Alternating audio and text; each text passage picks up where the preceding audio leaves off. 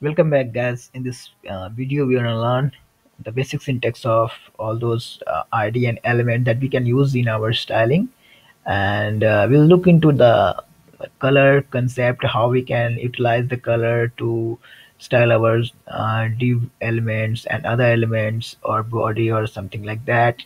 And we will also see how we can use border or border to our elements. So let's get started.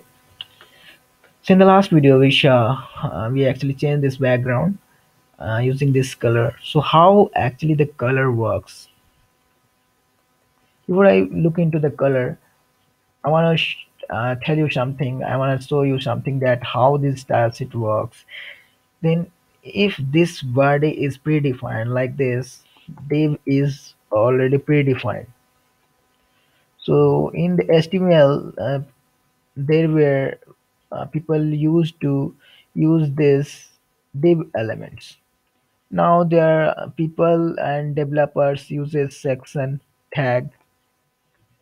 There are also a lot of tags who header, footer, like this aside. So you can look uh, on internet in Google. These predefined tags are a lot of predefined tags, and it's not compulsory. It's if you want, you can simply use div elements, and it's fine. It's almost fine. There's no problem in using only div. But how we can actually utilize this element and style this div? You can write div like this as you typed body and styled it. But the problem will be there is only one body here. But you can write down many divs here.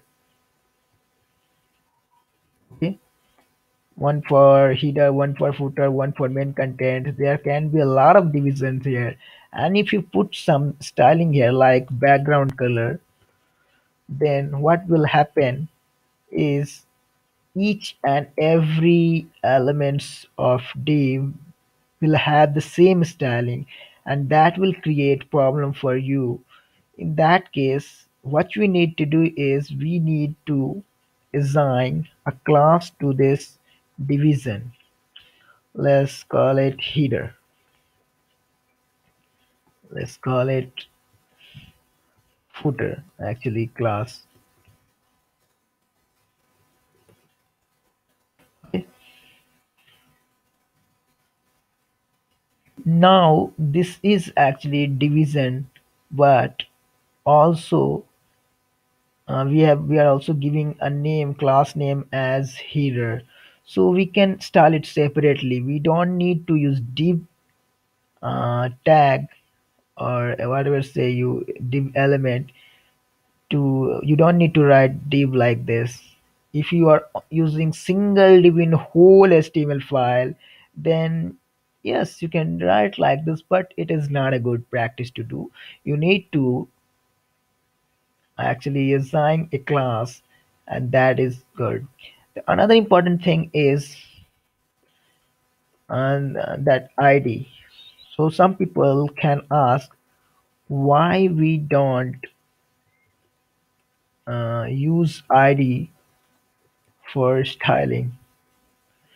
Well, there's no predefined rules for that, but you can use ID for styling. But we use ID as a identifier, means like something identification for as a name. Understand it as a name. Header means this is a header. Means there will not be another header.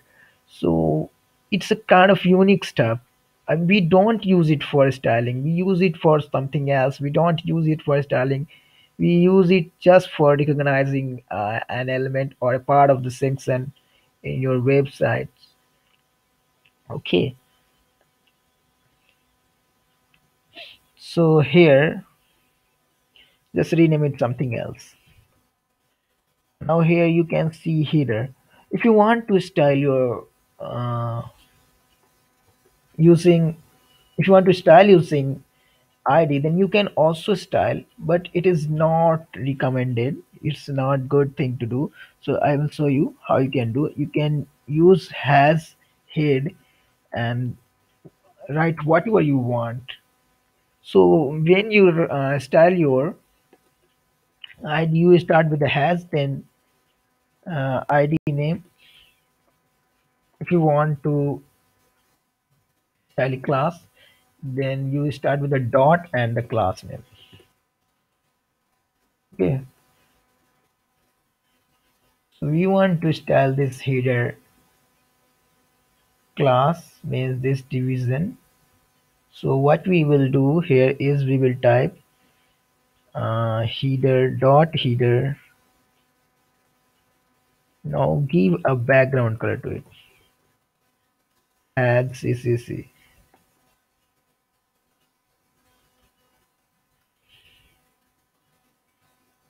What's happening here is,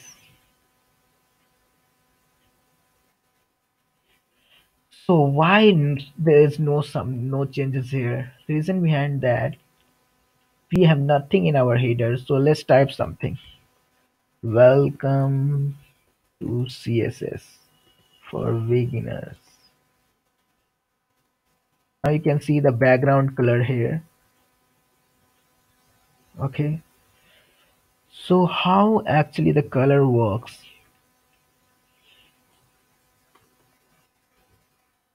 Let me type some code. I'm gonna type a red color. Okay. So I will type it like a green color. Maybe let's type a green color. Then how we can type a green color using code? Then 1122 uh, CC22. See, it is green just by typing code. I I ended up as a green color. Then how I knew that this will come as green? Because look at this coding: 11 CC and 22. First two element is red, second two element is green, and two element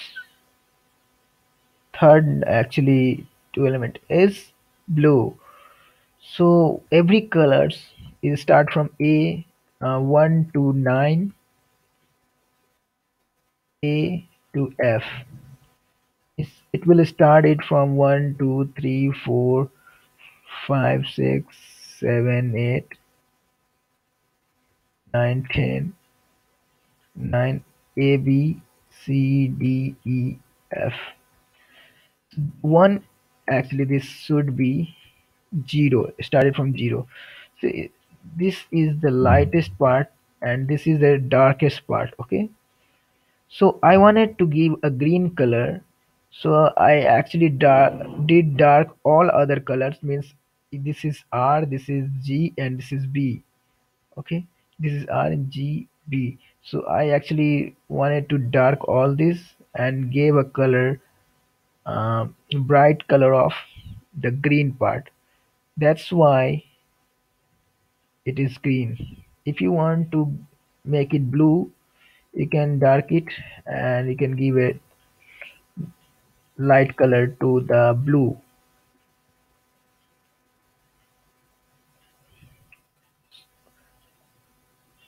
Change it here.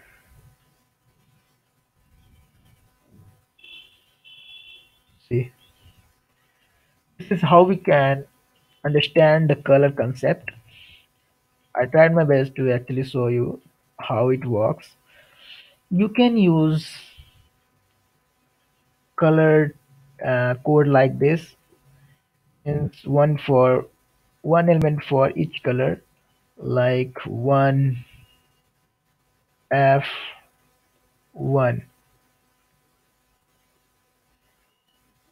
Actually, this doesn't work the way it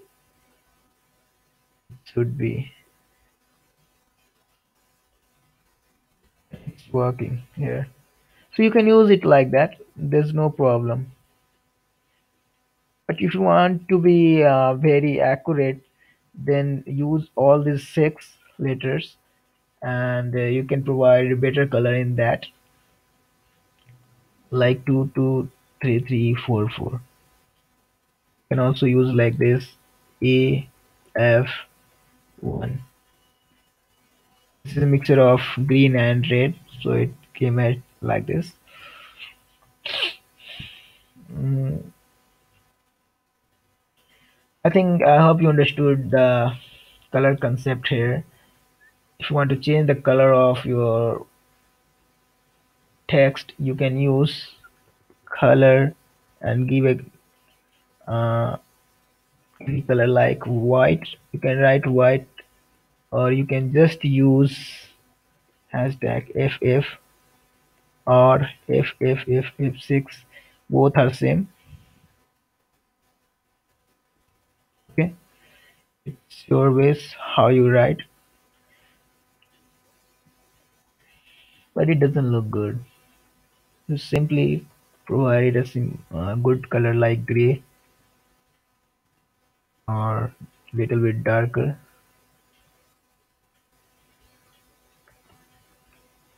Yeah. Thank you for watching. In the next tutorial, we will see how we can move on to the depth, and we'll see a lot of things like borders, margins, how we can use backgrounds, how we can use image as a background. We'll see all these stuff. So thank you for watching. Have a nice day.